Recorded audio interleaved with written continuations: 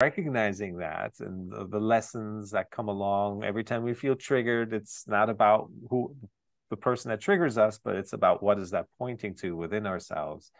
And that's another opportunity to reflect and go within and really see what's there and kind of clear it all out. And there's different ways to do that.